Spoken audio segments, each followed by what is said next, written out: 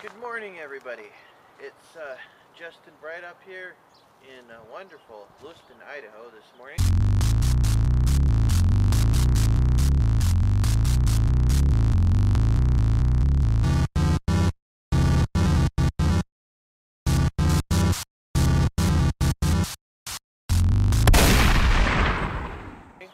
And there's a tremendous view out here, and we're just going to have a crazy day today. Probably going to go to some different stores, show you some different things. We're just going to take you all over and have some fun. Try not to use a lot of gas or anything. But anyway, today is 03/14, 2013. So let's take a look.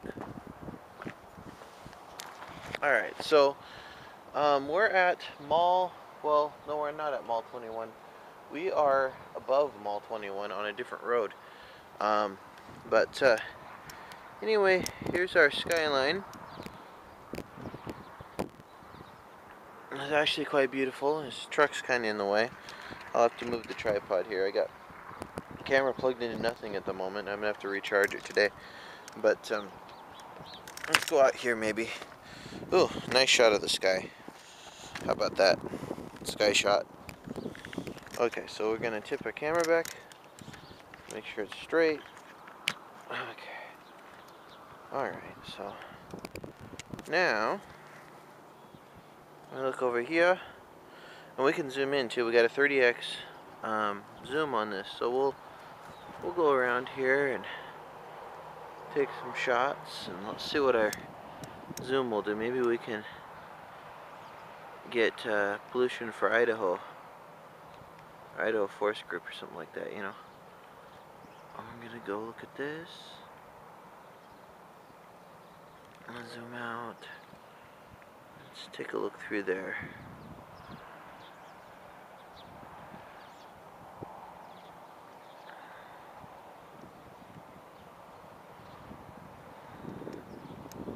Wonder if KLEW would like this video. I don't know, maybe they won't.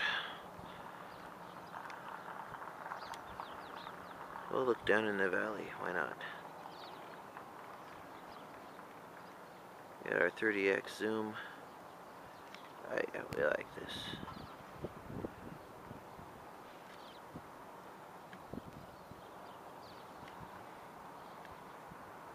We'll go out where we can. Oh, look at those hills, yeah. See?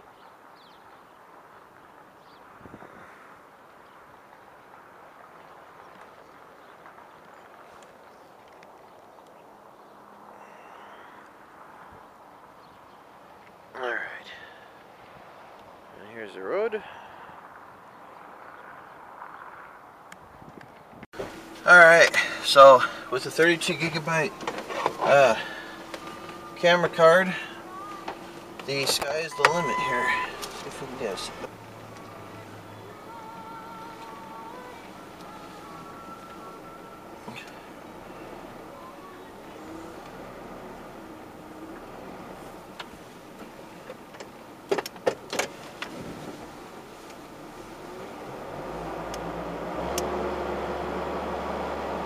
Dad's Ranger here. He drives to work in.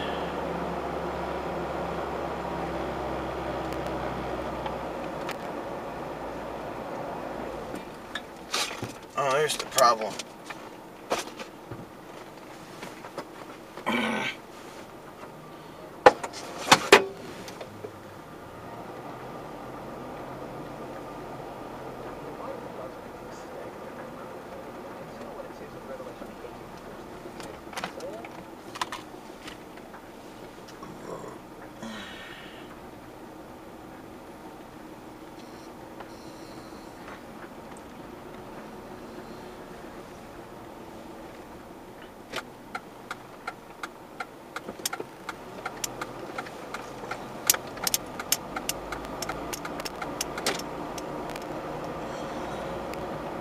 Let's see, so this is 17th and 23rd Avenue in Lewiston.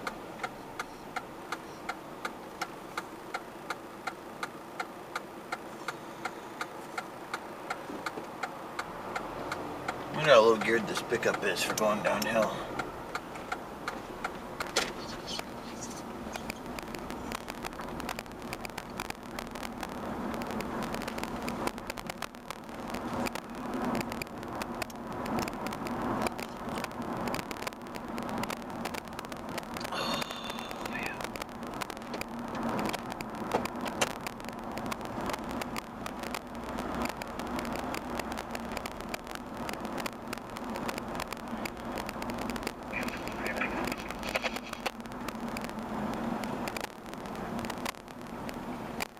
It's a beautiful day in the neighborhood. Oh. Senior residential and assisted living. Advertisement on the back of that thing. You know, I don't understand those little codes or labels or things. You're supposed to scan them with your cell phone or whatever.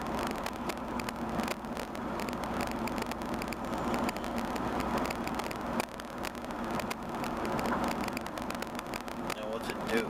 I mean, how do you scan it?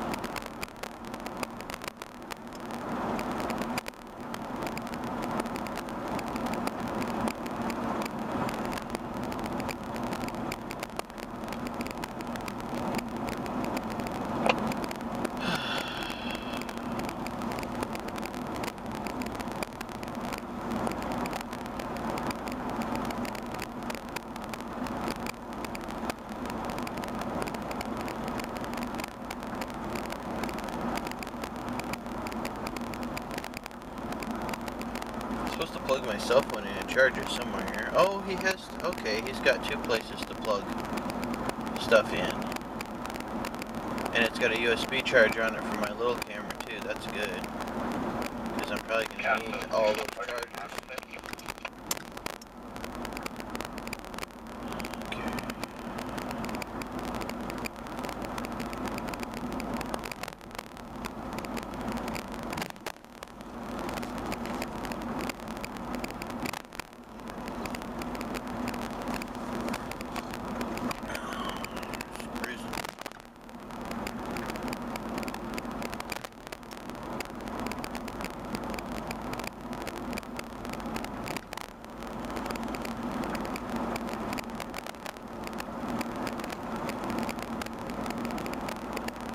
I could stop at First Interstate Pond just for the fun of it. Look around in there and see what they got.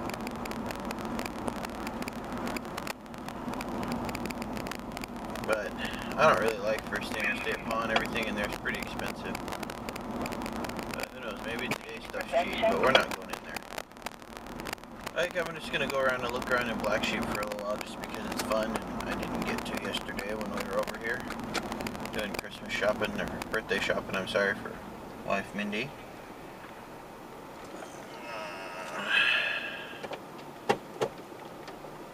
Let's go just drive. Here we go. Now I wonder what the difference between drive and overdrive is on this thing. I mean, is there a button? Yeah, there is a button in the end of the shifter. I don't know if there's a light. Okay, so we're gonna get in our left turn lane here, and then we gotta immediately turn right into the Black Sheep.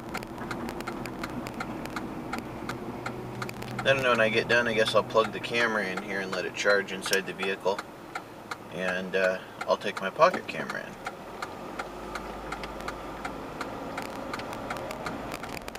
Kodak sports camera. We'll use that in a sports store, so hopefully those are compatible.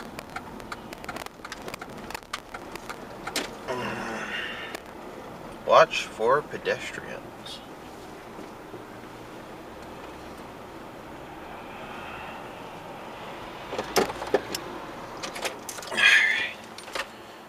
I don't know what all Black Sheep has to offer. They're an interesting store. Okay, we'll turn this camera off. Alright, here we go. So, first of all, went to Black Sheep, and I didn't really feel comfortable videoing in there. I figured that would make someone mad or something. I got Mindy some BBs here for a BB gun. I got her some markers at the dollar store, like you saw, and I got her some targets for her BB gun. We got some tape here, some flagging tape. They had flagging tape with silver reflective stuff on it, but it didn't really, it looked like it would blend in. Then we got this 3-piece silver kit. These go in the survival kit. I also got some disposable earplugs for like 33 cents. And then I was going to show you guys, I got the last, I think there was one more on the shelf. But I got the last, like 2 of these.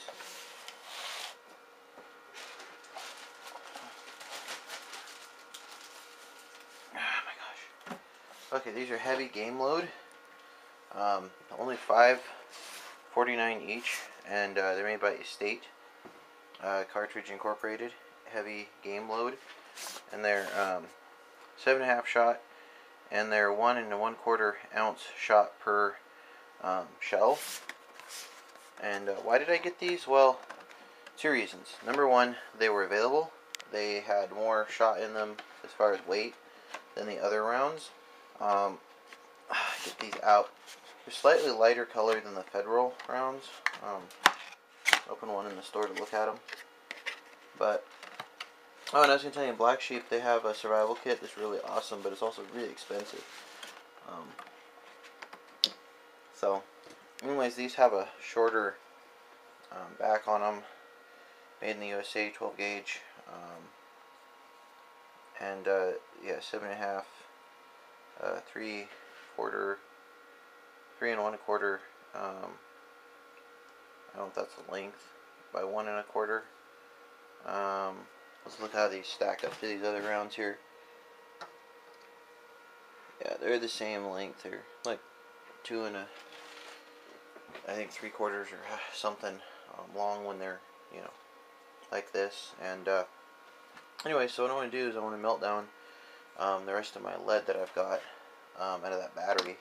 See if I can get lead out of that. I'm going to do that using a cast iron pan, a small one, and then